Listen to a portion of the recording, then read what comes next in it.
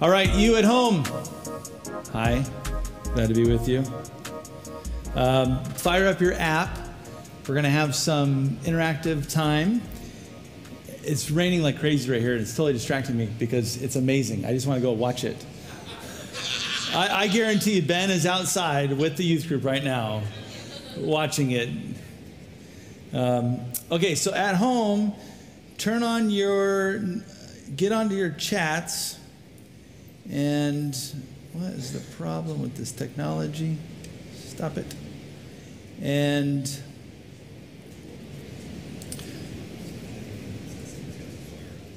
you here too, if you want to chime in, you don't want to raise your hand or speak, go to the chats on the app, and then there is the live service chat, and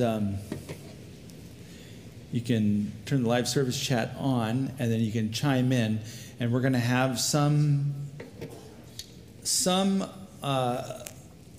times of interaction. And what happens at home, you're like 40 seconds behind us, and so I'll try to check.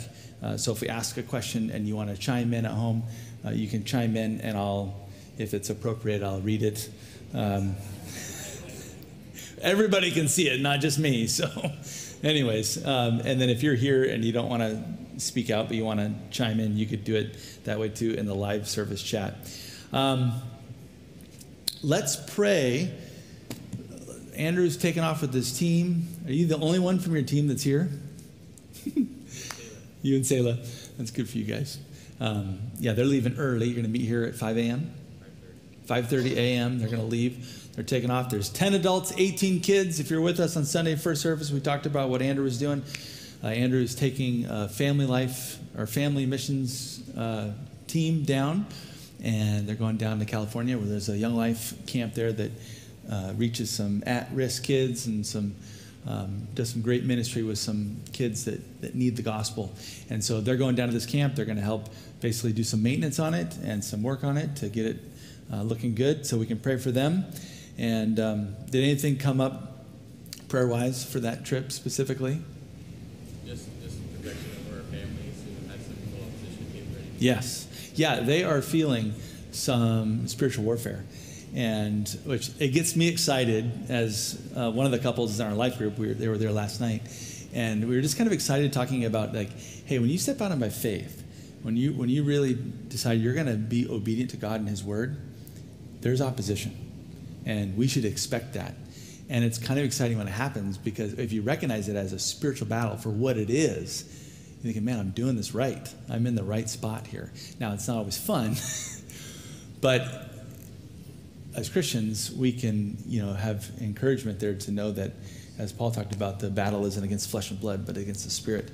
And He who is in you is greater than who is in the world. And so, anyways, so let's pray. Lord God, we want to pray for our team going down. Lord, we pray. We know that you're aware, God, of some of the stuff that's been happening this week leading up to this trip. God, we do want to pray for a peace of mind in these families that are going. Lord, we lift up the Heckendorfs and the Toricks and the Wilsons and the Howlands and the Knutsons. Yes. Thank you, Lord. And we pray for these families, God. You'd bless them, Lord. Help them tonight, Lord, as they make the final packing. Lord, I pray that they would get a good rest, Lord, and they could have peace in their mind and their heart to know that they're, Lord, in your will, and that you would go before them, you would go after them, you would go with them. You'd fill them with your Holy Spirit, give them great grace for one another, give them endurance for the trip, and God, we pray that there would be a great work done in your name, Lord. Bless them, God, we pray, and protect them on this drive. Protect them as they do some of this construction work. And God, bring our family back to us safely, Lord. We pray this in Jesus' name. Amen. Amen. Manuel says it's hailing. Was that appropriate, Manuel? Where are you? Where are you at, Manuel? You're in the building somewhere. I think maybe he's in the production room. Hi, Manuel. Great. Okay. I feel like there was something else I was supposed to say. That was it. So pray for these guys. They take off Thursday, and they'll be back by next Wednesday or Thursday. Yeah, something like that. Okay, open up your Bible. Psalms 24. And if you're just tuning in now at home, just a reminder, we're going to open up our live service chat, and there's going to be an opportunity if you want to chime in with something, you can do that on the app and go to the live service chat. And if I ask a question that I'm going to ask questions tonight, you can chime in that way. Psalms 24, what I want to do here is I want to read through this beautiful psalm and then talk about it. So Psalm 24, verse 1, the earth is the Lord's and all it contains, the world and those who dwell in it. For he has founded it upon the seas and established it upon the rivers. Who may ascend into the hill of the Lord, and who may stand in his holy place? He who has clean hands and a pure heart, who has not lifted up his soul to falsehood, and has not sworn deceitfully. He shall receive a blessing from the Lord, and righteousness from the God of his salvation. This is the generation of those who seek him, who seek your face, even Jacob. Lift up your heads, O gates, and be lifted up, O ancient doors, that the King of glory may come in. Who is the King of glory? The Lord strong and mighty. The Lord mighty in battle. Lift up your heads, O gates, and lift them up, O ancient doors, that the King of glory may come in. Who is the King of glory? The Lord of hosts. He is the King of glory. This is a beautiful psalm. Many believe that there was an event that inspired this. We've seen this before, as we've read the Psalms, we've seen that there's been these different events in David's life that happened that inspired him to write these. And many think that this was the scene where David wanted to bring the ark back to Jerusalem. And this is recorded for us in 1 Chronicles 13 through 16 and 2 Samuel chapter 6. So let's go to 2 Samuel chapter 6. 1 Chronicles 13 through 16, more details, but it's a lot of scripture. 2 Samuel chapter 6, less details, same basic story. So go ahead and turn there.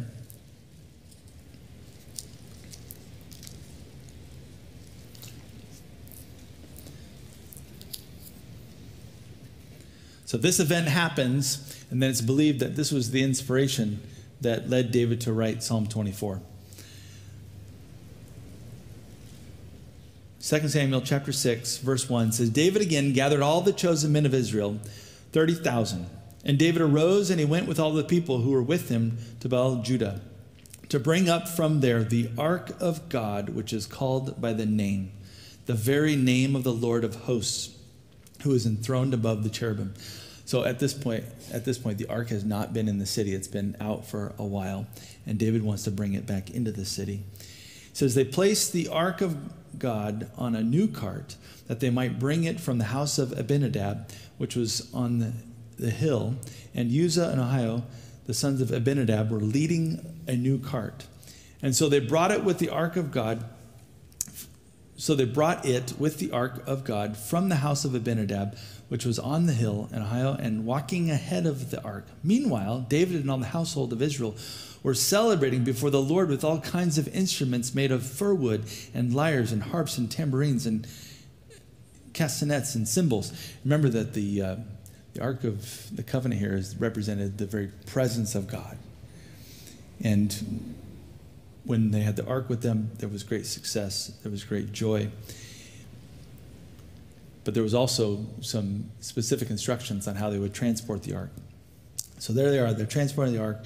They're very excited about this event.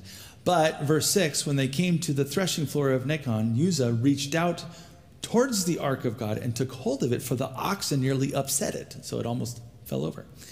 And the anger of the Lord burned against Uzzah, and God struck him down there for his irreverence.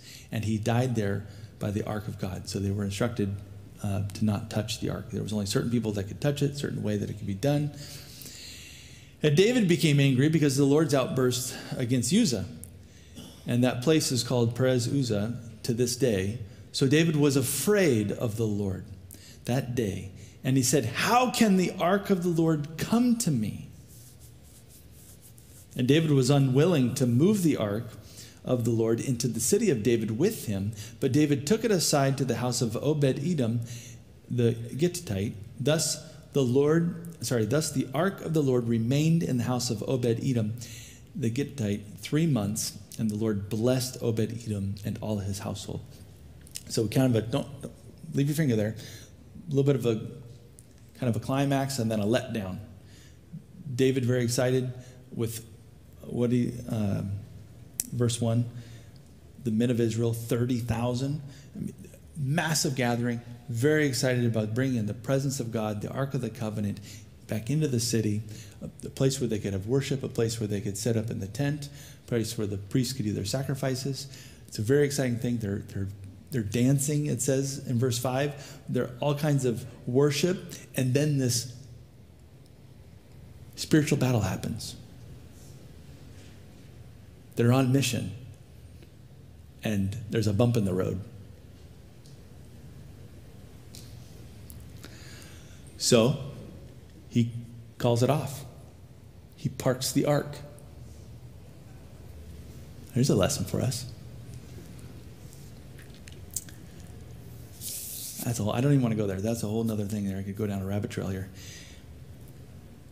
Okay, but it's told now of the king, verse 12, that the Lord blessed the house of Obed-Edom. So this is consistent with where the Ark of the Covenant is. There's this blessing. Where the presence of God is, there's this blessing.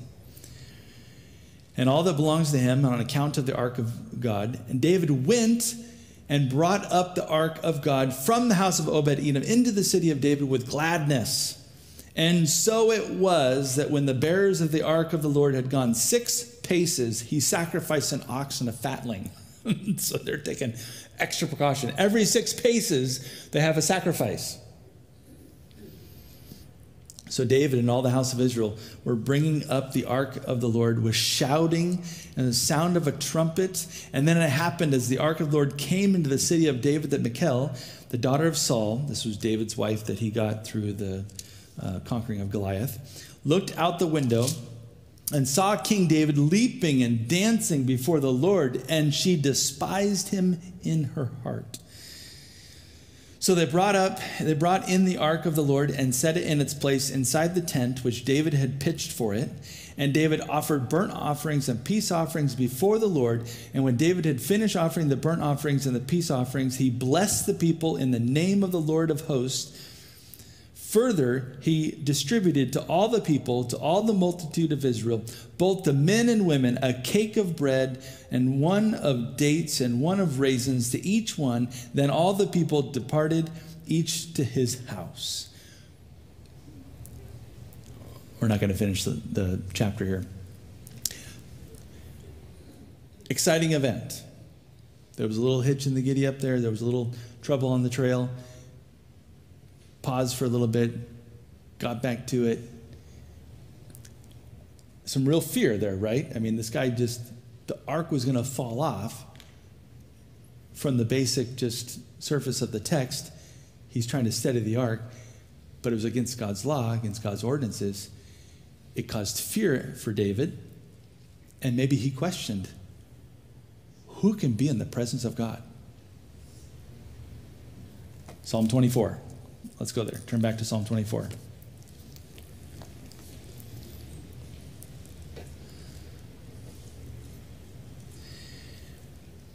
So with this event in mind, think about David writing this song here.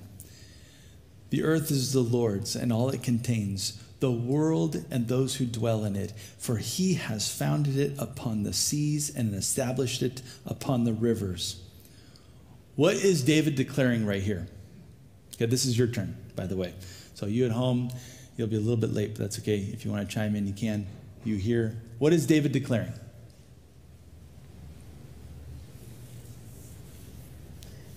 Everything belongs to the Lord. Everything belongs to the Lord.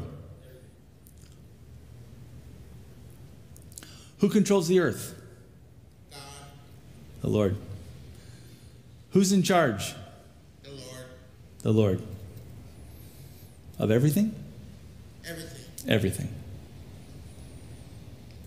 Genesis chapter 1, verse 9 says that, Genesis 1, 9 through 10, then God said, let the waters below the heavens be gathered into one place, and let the dry land appear. And it was so.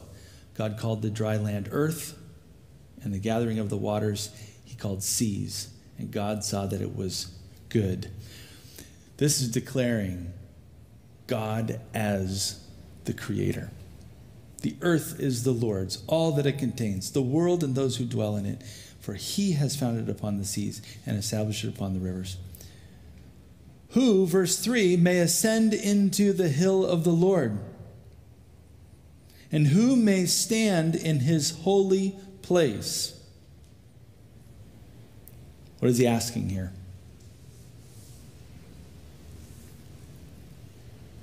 It's in a very basic way. What is he asking? Who can be worthy of being in the presence of God? And this is what he saw on the trail there as they studied the ark. Who is worthy? Who can come into the presence of God? We understand that unrighteousness cannot come into the presence of God's holy righteousness. He answers the question, verse 4. He who has clean hands and pure hearts, who has not lifted up his soul to falsehood and has not sworn deceitfully.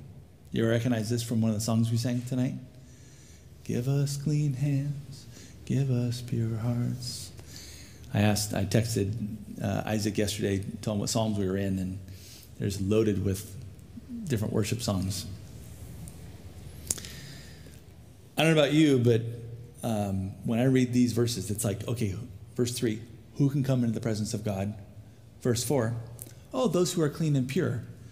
I immediately think, oh, I'm out. And then I remember the gospel, and I think, oh, I'm in. Thank you, Jesus.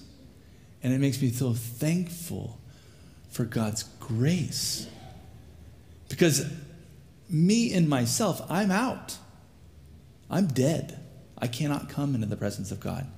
But because of the work that Jesus Christ did on the cross, I'm in. I can come into the presence of God. The Bible declares that we're all sinners. I'm going to run through a couple of these verses. Romans 3:23. All have sinned and fall short of the glory of God. Romans 6:23. The wages of that sin is death. But the free gift of God is eternal life in Christ Jesus our Lord. Romans chapter 5, verse 8. But God demonstrates his own love towards us in that while we were yet sinners, Christ died for us. Much more than that, having now been justified by his blood, we shall be saved from the wrath of God through him. That was wrath. The death, they're studying the ark, there was wrath there. 2 Corinthians 5:21 says, he made him who knew no sin to be sin on our behalf so that we might become the righteousness of God in him. Which takes me to Hebrews. I want you to turn there with me here. So look over to Hebrews. Towards the end of your New Testament.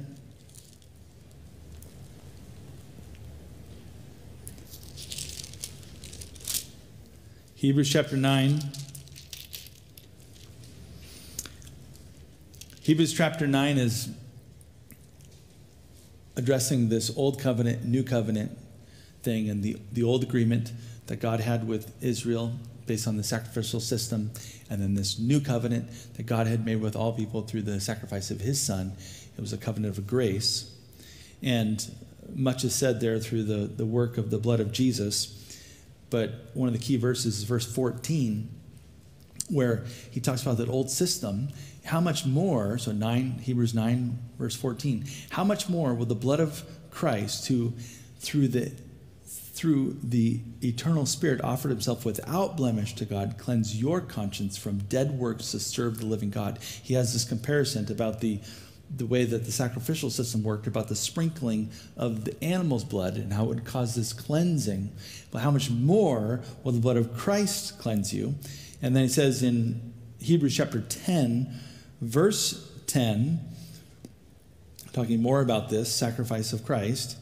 By this will we have been sanctified through the offering of the body of Jesus Christ once for all. We've talked a bit about sanctification the last few weeks on Sunday mornings. What is sanctification? What's a real simple way to describe that? Set apart for a purpose. And so here we see by this is God's will, we've been sanctified, set apart for a purpose, through the offering of the body of Jesus Christ once for all. Go to verse 19, chapter 10, verse 19. Therefore, the conclusionary statement of what Hebrews chapter 9 and chapter 10 is teaching. Therefore, brethren, since we have confidence to enter the holy place by the blood of Jesus, holy place, talking about the presence of God, by a new and living way which he inaugurated for us through the veil, that is his flesh. And since we have a great priest over the house of God, he's talking about Jesus, let us draw near with a sincere heart in full assurance of faith, having our hearts sprinkled clean from an evil conscience and our bodies washed with pure water. Let us hold fast the confession of our hope without wavering, for he who promised is faithful. And let us consider how to stimulate one another to love and to good deeds, not forsaking our own assembly together as the habit of some, but encouraging one another, and all the more as you see the day drawing near. So let's ask the question again of Psalms 24, verse 3. Who may ascend into the hill of the Lord, and who may stand in his holy place? Who can come into the presence of God? Who can go in the presence of God? Come on, be bold.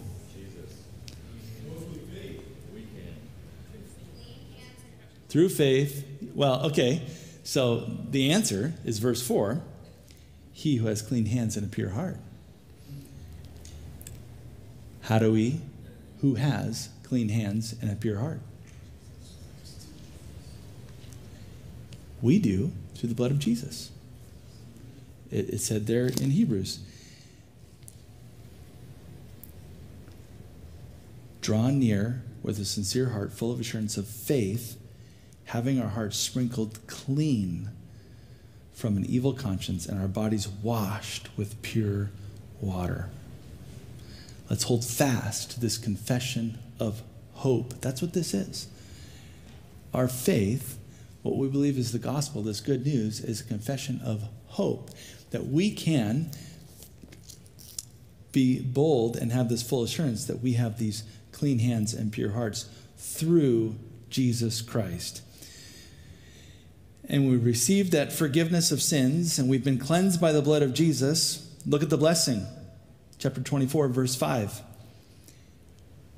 He shall receive a blessing from the Lord and righteousness from the God of his salvation. So this speaks to the idea that we're sanctified and we are made righteous. We talked about that 2 Corinthians 5:21. He made him who knew no sin to be sin on our behalf, that we might become the righteousness of God in him. And so this is the work that Jesus does. This is what the gospel is communicating. And so I think we have these times where we may ask this question honestly, how can I come into the presence of God? Who is worthy to come in the presence of God? It's only those who have been sprinkled clean by the blood of Jesus, who have accepted the forgiveness of sins, who have repented and received forgiveness. And at that point, there's a blessing. And we can be this generation of those who seek him, who seek your face, even Jacob. So, who is Jesus? Verse 7. Lift up your heads, O gates, and be lifted up, O ancient doors, the King of glory, so that the King of glory may come in. Who is the King of glory? The Lord strong and mighty. The Lord mighty in battle. Lift up your heads, O gates, and lift them up, O ancient doors that the King of glory may come in. Who is the King of glory? The Lord of hosts. He is the King of glory. This King Jesus, he's the Lord. He's strong. He's mighty. I love these lines here. It talks about lifting up your head, opening your gates, opening your doors. Let the King in. Revelation chapter 3, verse 19. Jesus speaks, those whom I love, I reprove and discipline. Therefore, be zealous and repent. Behold, I stand at the door and knock. If anyone hears my voice and opens the door, I will come into him and will dine with him, and he with me. Open up your doors of your heart. Open up your life. Let King Jesus come in. Let the King of glory come in. I love that line there. Put that Revelation scripture back up for a second, if you would. Those whom I love, I reprove and discipline. Therefore, be zealous and repent. This is where we're going in Psalm 25. It seems as though David makes this declaration that, yeah, the Lord does reprove. He does discipline. And when we feel the discipline of the Lord, let's be zealous about repenting so we can be in this right place with God. Okay, you can take that out. Thank you, guys. I think this is something when we consider the life of David, and there's much to be considered about the life of David, but you know, he is called the man after God's own heart. And then we often, when we think about that, and then if you know the story of David, you sort of gonna start going through like this laundry list of odd sins and different things that he did, and you sort of wonder, well, how is this the man after God's own heart, and yet he had this weird things that he did that sometimes they don't match up. I think something that we see in David, and much has been said about this, but this devotion that he had to God, I think it equates to this idea of being zealous. And he also was a man of repentance. And we see in the scriptures at times that he gets called out for his sin, and he repents. And we see throughout the Psalms that he confesses his sin before God. And I think this is what draws him in, his devotion to God and his recognition of his sin, a confession of his sin, his repentance. And so that's why I love that line in Revelation where it says to be zealous and repent. We should have this passion, a zealousness for the Lord, this passion for God, but be passionate about repenting. And what does repentance do? What do you guys think? When you repent, what is it doing in your own heart, in your life?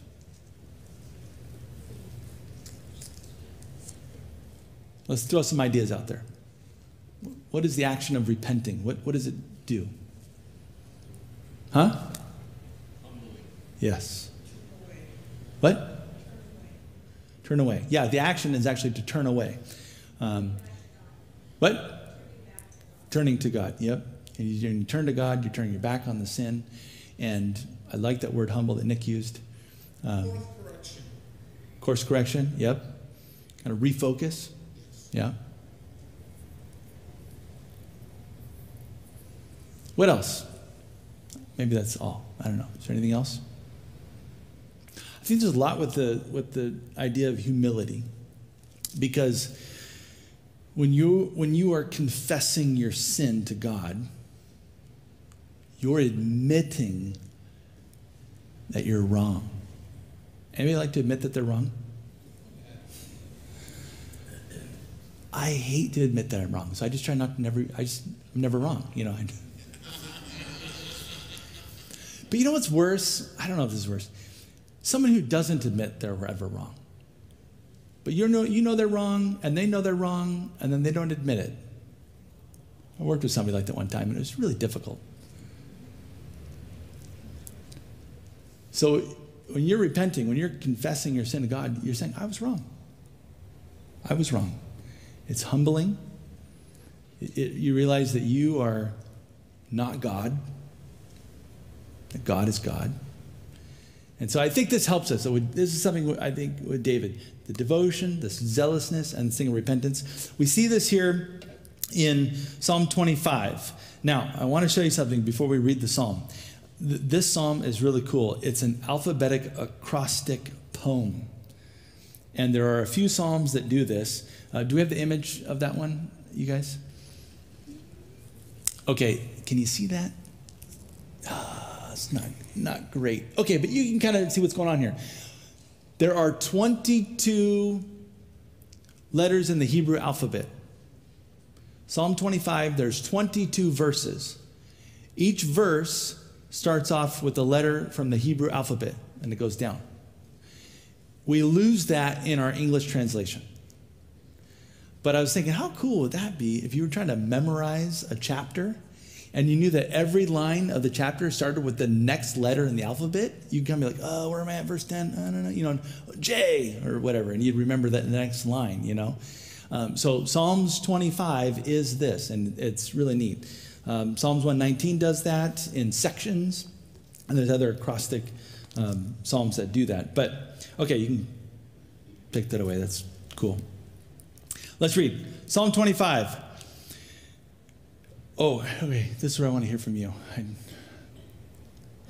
As I read this, I want to hear from you. I want you to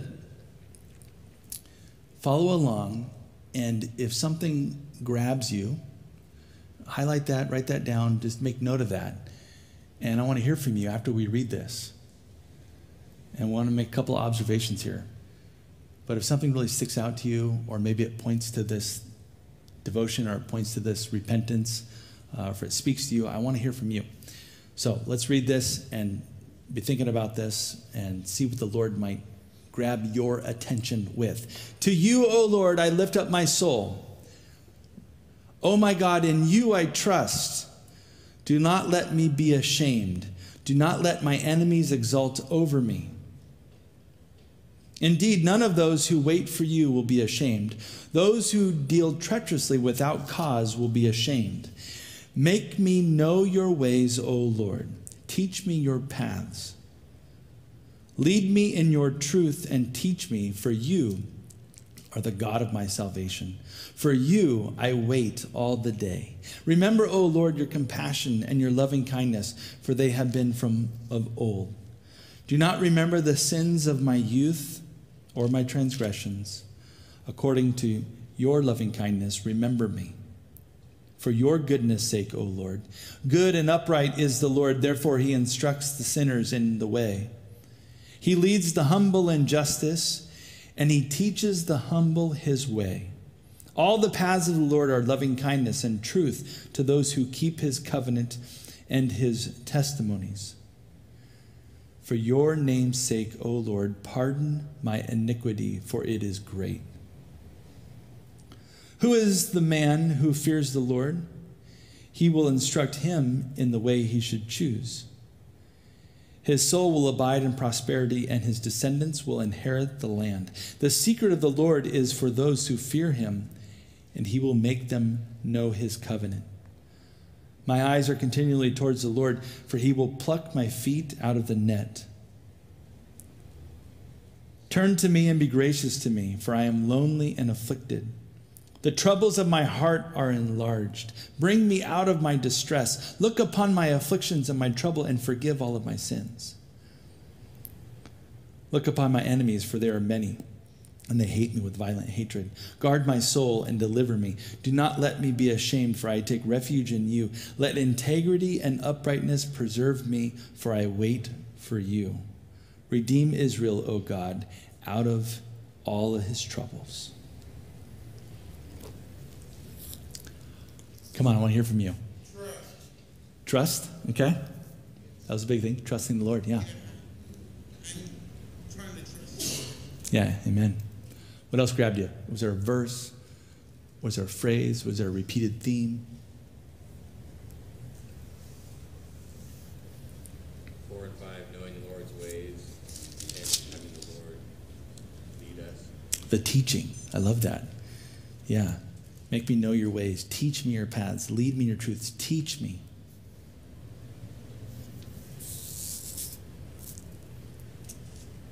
I like that he repeats God's character in a way of praise, but also kind of to put him back in perspective of God is good and he's trustworthy. Yeah. I can put my sins in him and he will. Yeah, there's much to be said about God's character in this psalm. Verse 8, good and upright is the Lord.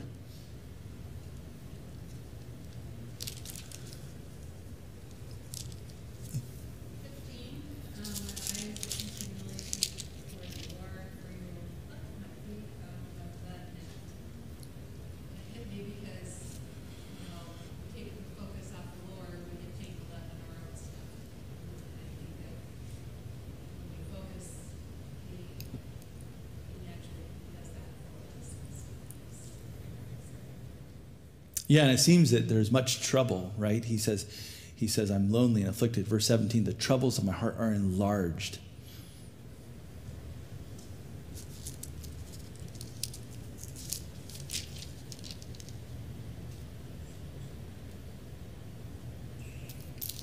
What else? What else grabbed you here? What spoke to you? What was the one verse that was, I read that, you went, wow.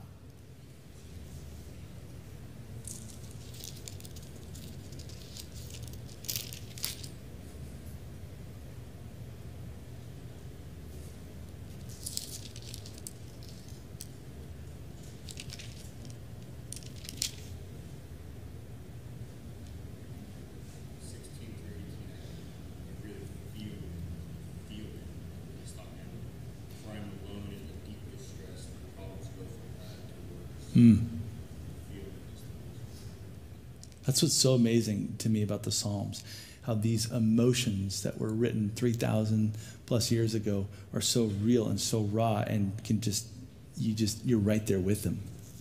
How about the secret? Everyone wants to know the secret of things, right? What does he say there in verse 14? The secret of the Lord is for those who fear him. There's a call for reverence to God, to know the secrets of the Lord. What are the secrets of the Lord? In the New Testament, it talks about the mystery of this salvation, the mystery of our gospel. Okay, so let's do a couple things here. I want to go through verses, and I want you to tell me, what is David declaring in verse 2? What is he declaring there in verse 2?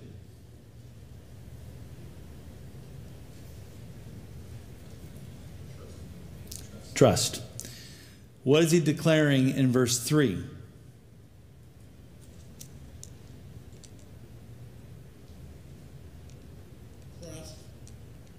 Okay, but a little bit different word. Let's use a different word.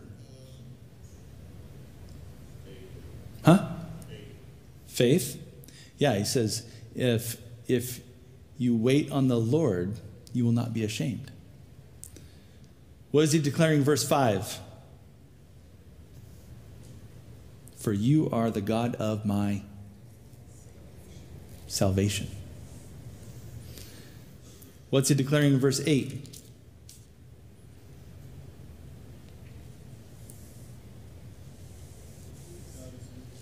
God's good. Yeah. And I love that. He makes this appeal, and he does this in other Psalms. It's like, forgive me according to your goodness. You know. What's he declaring in verse 15? That's what Barb already talked about. Is God will rescue. Verse 17, I have trouble. Okay, let's talk about what he's requesting. What is he requesting in verse 4? What does he want in verse 4? Huh? Direction. Teach me. That's discipleship. Disciple me, Lord. Remember that scripture in Revelation 3. From those whom I love, I discipline, I reprove, I correct, I disciple. What's he requesting in verse 6?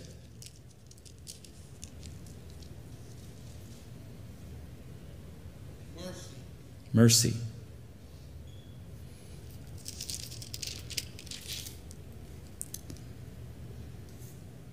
What about verse 11? Oh, wait, I skipped one. Let's talk about verse 7.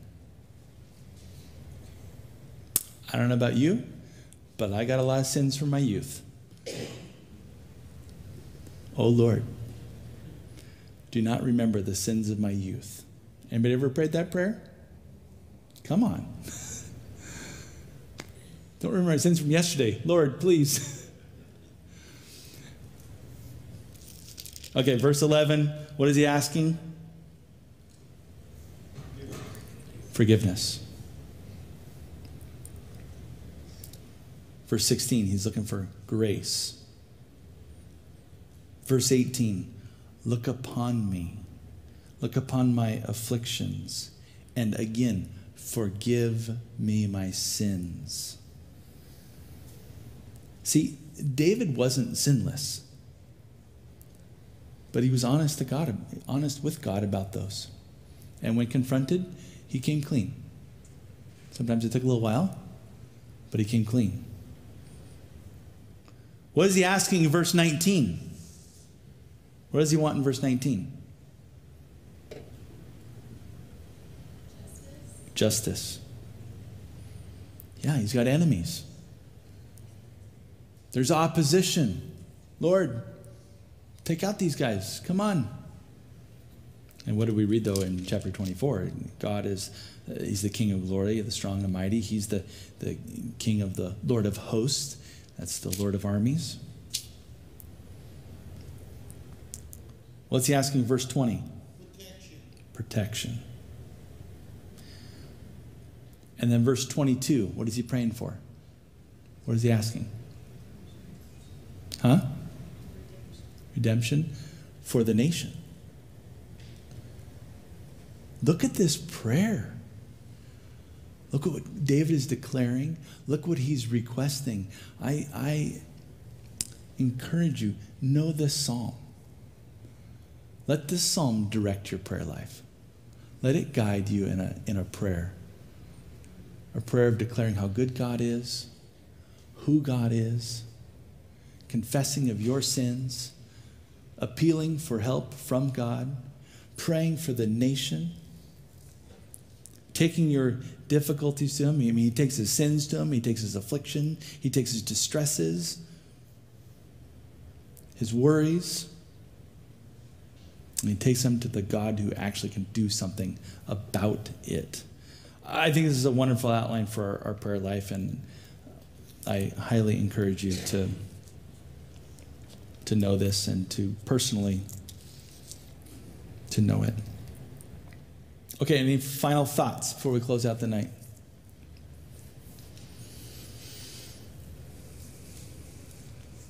Let's pray this right now. I want to open up the floor. We can just pray. If you would like to pray, pray out loud. We'll agree with you.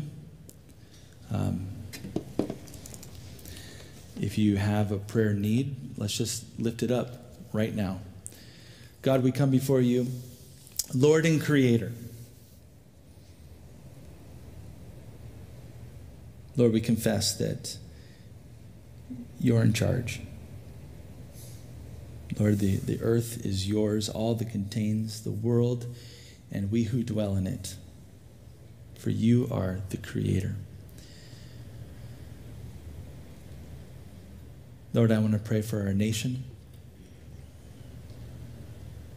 Lord, sometimes I'm not even sure what to pray. But God, I know there is division, and I know that there's evil. And Lord, I'm asking you to intervene. And Lord, as I think about the body of believers in our country, I pray that you would unite us.